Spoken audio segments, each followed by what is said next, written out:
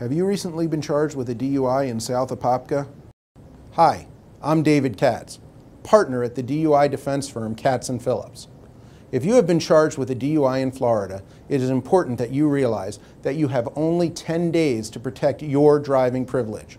The clock is ticking.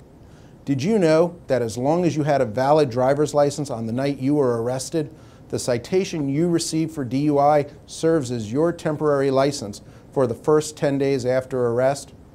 Also, if you challenge this administrative suspension of your driving privilege by requesting a formal review hearing within those 10 days, you will receive a temporary driving permit that will allow you to continue to drive for work and school, among other things, for an additional 42 days. During that 42 days, the Department of Motor Vehicles will hold your formal review hearing, at which we will fight to keep you driving.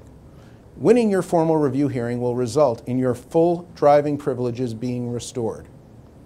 Losing your license for an extended period of time could alter your ability to provide for your family and potentially cost you your job. Not to mention the other significant penalties if you are convicted for a DUI, which can include jail time and a permanent criminal record. Listen, you owe it to yourself to speak with an experienced DUI attorney that deals with these types of cases each and every day.